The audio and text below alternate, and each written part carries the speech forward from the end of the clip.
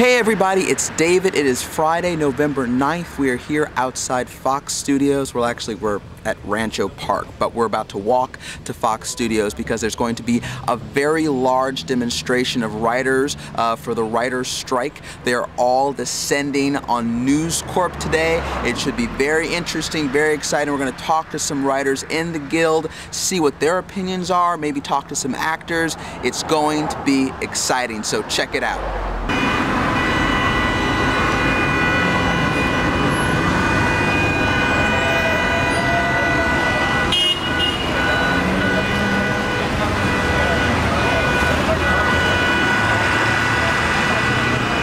Could you introduce yourself for the people who are watching? That's Julia Louis-Dreyfus. That's Brad Hall. He's a member of the WGA. She's a member of the Screen Actors Guild. And tell me, why are you here today? We're here in support of our strike.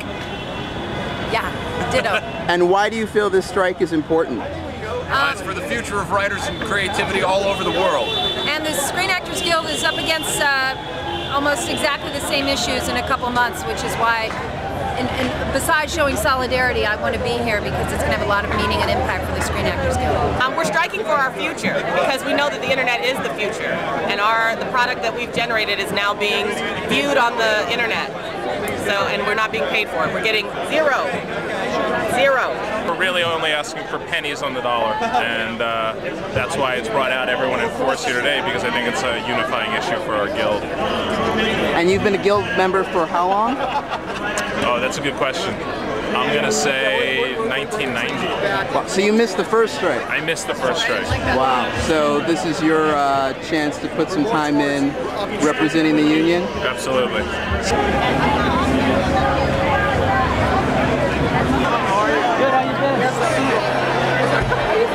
Now, to people who maybe think that a strike wasn't necessary or think that, you know, perhaps the writers are asking for too much, what would you say to them to try to make them understand what this is about? I think we have to understand about what's fair and that people produce products. And we as writers produce products that you should be paid for. It's as simple as any business plan, business format, any product created in any other business venture in the world. We create a product that we should be paid for.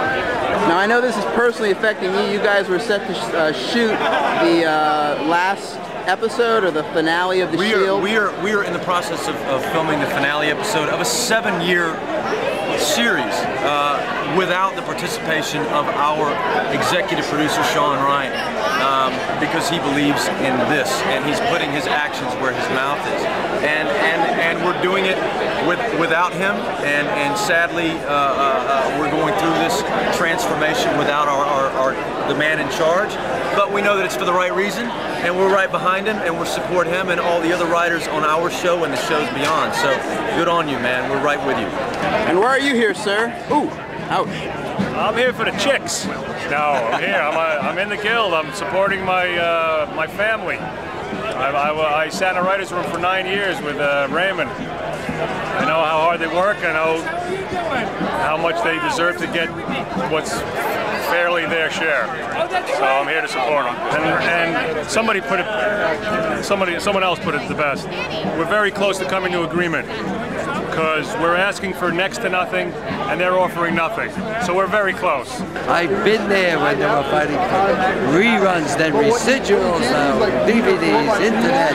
Each time it's something different, but we just got to keep up, and we have a supportive group here today that I think will work this out. I'd love to see this end quickly. And what do you say to people who say, oh, TV writers, they already make too much money, or oh, you know, they're not, you know... Come stop by my apartment, see how we really live.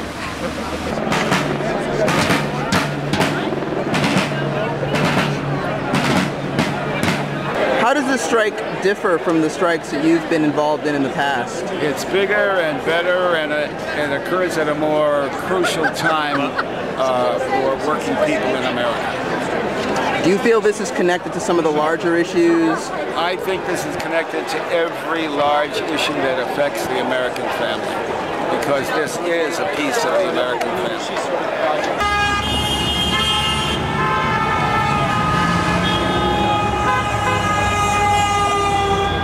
Okay, well, the rally has officially just ended. I wasn't able to get everything, but Jesse Jackson spoke, Norman Lear spoke, a variety of writers spoke. It was definitely a very strong showing here today at Fox Studios. The writers want their fair share, and they are here to make it known that that's what they want.